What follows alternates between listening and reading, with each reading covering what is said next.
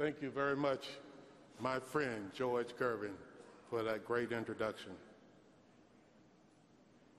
Good morning to the National Basketball Retired Players Association, CEO Arnie Felco, Commissioner David Stern, retired players, family, and friends. Wow. Jesus Christ, my Lord and Savior, He just keeps on blessing me. Here's the reason for it all.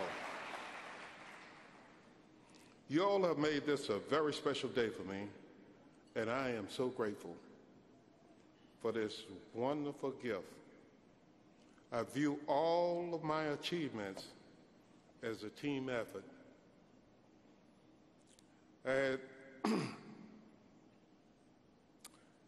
My lifetime partner has played a vital role in my career, and it is my pleasure to recognize my beautiful wife, Enola Gay,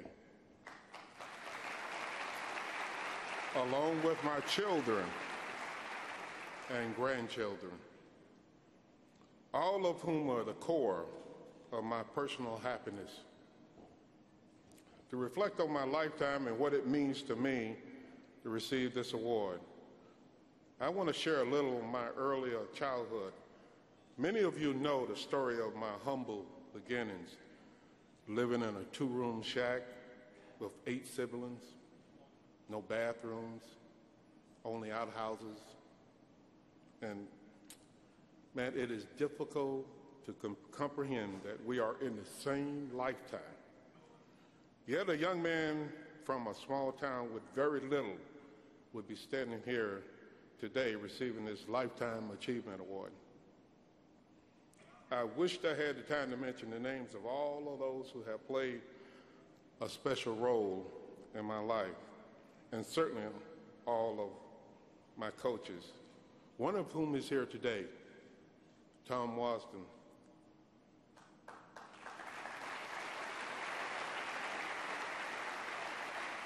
Who provided me with inspiration and leadership.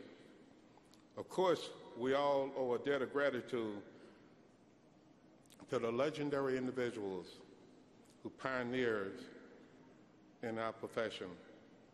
It is impossible for me to express how moved and humbled I am by this distinguished award. It has been a long journey since I left my little hometown. It's been an exciting challenge. Each chapter has been rich and additional. Certainly, my experience at Jacksonville University catapulted me into the professional world of basketball. I am looking forward to this new chapter in my life, and you are making it even more exciting.